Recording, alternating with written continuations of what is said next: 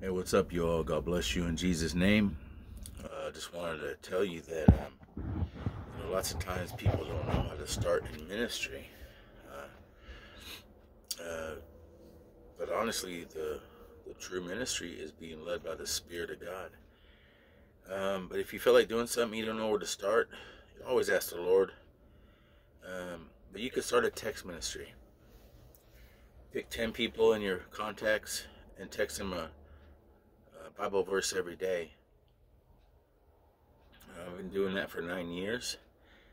I think I text Bible verse to probably 35 or 40 people today. So if you're watching this and you got a text, thank the Lord, because I can't text everybody in my contacts. But I just spend time doing that. But I want to give you a testimony on text ministry. Early in my walk with God, I heard about text ministry from the church I was going to, Pentecostal Assemblies of God back then. And they gave me about 100 people, probably 150. So I would sit down and text 150 people every day for the church, and I loved it. But then someone told me, "Reg, did you know that's a ministry?" I'm like, "No, I didn't even know."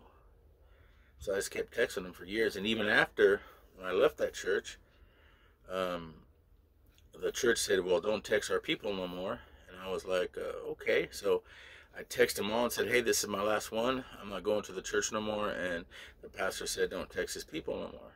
And I'm like, "Okay." So about 35 or 40 of them said, "We don't care what he says. Text us. We like those texts. They help us." I'm like, "All right."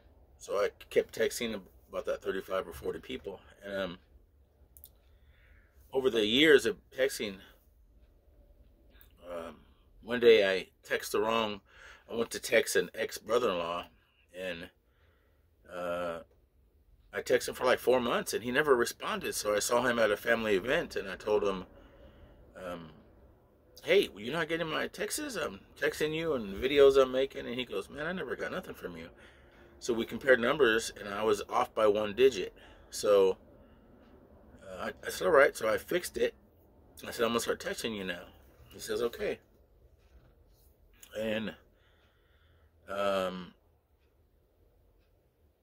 the next morning, I was out on the streets praying for people. Had some amazing encounters with the Lord. We're just witnesses. We pray, God does it, right? It's not our power; it's His power. I was having a great moments with the Lord, praying for people on the streets, Patterson, California, and my ex-brother-in-law called me. He goes, "Hey, man, I called that person that you got the digit." I go, "Why'd you do that, man?" And he goes, "Well, to tell them sorry, to tell them that you were texting me, but you got the number wrong, and I just wanted to apologize." And I go, "Okay, so what happened?" He goes, "Well, the guy said, tell Reggie, do not stop texting me." And I said, "Okay." So I put him back on my phone as I don't know who he is, a question mark on the name. But I texted him and I said, "Hey, what's your name? I heard that my ex-brother-in-law called you."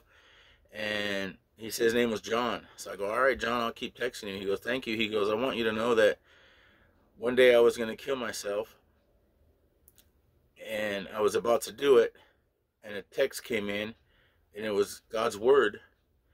And I wept and cried, and I read it, and I've been reading those texts for 4 months, and I started reading the Bible, and I'm doing better. And I was wondering, can you text my sister too?" I was like, whoa. I was just like weeping before the Lord. I was like, whoa, that's beautiful, man. And I thought I got the wrong number when actually it was God who did it. And there was somebody going to kill themselves, and that text went to them, and I kept on. That's one testimony. I can tell you hundreds of testimonies like that with texting. So if you don't know where to start texting people, sharing God's word. It won't come back void. All right? Father, I just thank you for this video, and I bless those who watch it. I pray that they start text ministry.